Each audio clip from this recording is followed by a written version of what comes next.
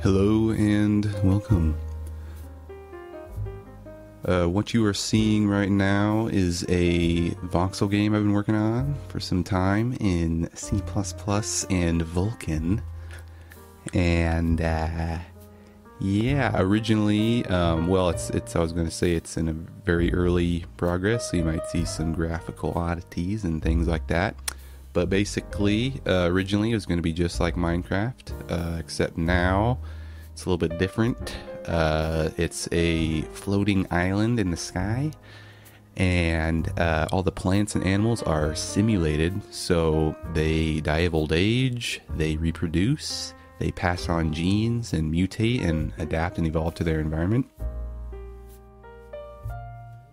I've got a bunch of other ideas on how to make it, unique from Minecraft. One of those, I mean, you see sometimes mods with this sort of thing, but I was really interested in the idea of, like, there's all these different plants. There's some that are edible that you can eat. There's some that are poisonous. Some that are neither nutritious or poisonous. They're just there. They just exist. Maybe some have medicinal qualities. But basically, every time you start a game, while the island itself, the terrain, and the rocks and stuff are procedurally generated, the plants are sort of procedurally generated as well. Like, in that, it's the same plant look. It may have the same name, but maybe this time it's poisonous, whereas last time it was a very nutritious staple for you. So you have to kind of relearn the plants every time you play, as if it's like a new survival game you're playing every time. There will also be physics. So you might have seen a couple of floating blocks here and there. That will not be the case later on when I implement that. So yeah, right now, I mean, it's a giant floating island, but basically I'm going to have it where if like enough rocks kind of collect together, they just float basically.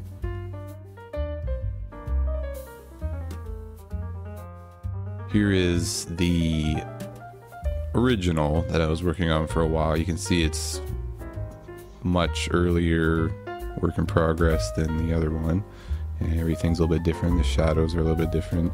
This one's infinite in all directions, including vertically, so if there wasn't ice below me, I guess I could basically just fall forever and there'd continually be caves around me.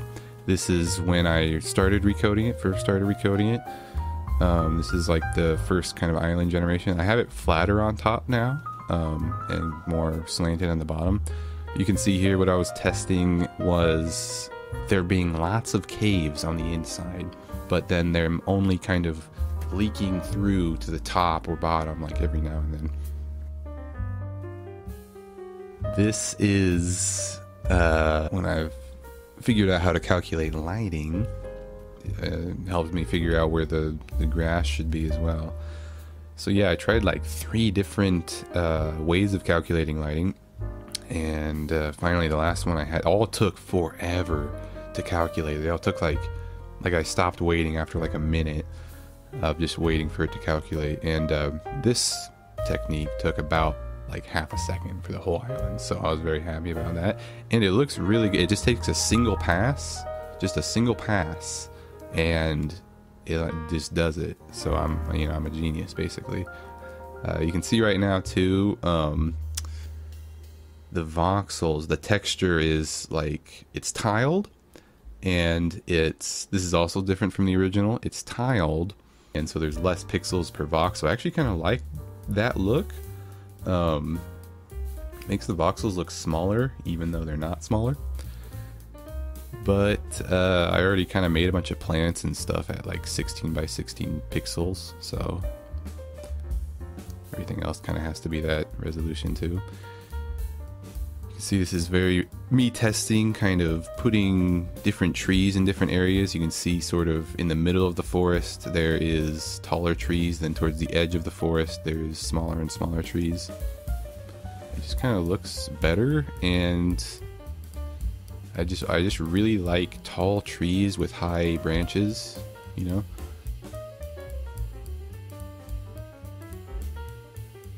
This was the first test of the LOD system, and it uses ray casting actually to figure out what chunks I should render. I think I'm eventually going to go back to that, just a better way of doing it.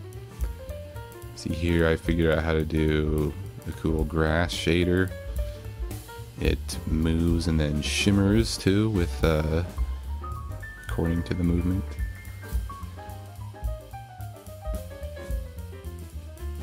This is the well, first of all, I'm importing from Collada or Collada, however you pronounce it, from Blender. And then this is also a shader for character models, and you can see it has a little bit of diffused lighting, so on the bottom side it's darker, then on the top it's lighter, or depending on whichever direction I want the light to be. This is the first test of putting the leaves of the trees and the grass on an actual separate pipeline, a different shader, which is just a little bit more efficient for the rest of the terrain, the LOD terrain in the distance, and then the terrain that's not being animated and stuff like that. Luckily, it just so happens that the grass, the leaves, and the water are the only things that need to be animated, and they also are the only things that need to be rendered on both sides of their faces. So it just kind of works out really well that they should get their own pipeline. Here it is. This is showing off the water shader and just kind of showing how the water is going to work with the LOD system. It's a little bit weird in the distance, though. It can, you know, looks higher up. I could maybe figure out a better way of compressing the chunks with the LOD system, but I'm not really worried about it. Obviously, the LOD is going to be farther away for like most players, so it wouldn't be as noticeable. Yeah, you could see in the distance that wall of water. And here is finally testing the ambient occlusion, which just looks absolutely amazing. It really improves the look of the leaves, especially, I found. You can see, if you don't know what ambient occlusion is, it's where it's darker closer to like corners, and it's also lighter on edges, but I'm actually only doing the darker on. And that is that's about it. So yeah, I've got a lot more ideas, I've got a lot more things to talk about. Obviously I'm making the engine for it, so if you want to hear more about like the C++ or Vulkan side of things that I'm doing, definitely let me know in the comments. I'd love to make a video like that. I've also got a lot more ideas about like the fantasy elements, you know, creatures, things like that. So yeah, if you want to keep seeing videos like this, definitely like and subscribe, and let me know in the comments. Thanks for watching.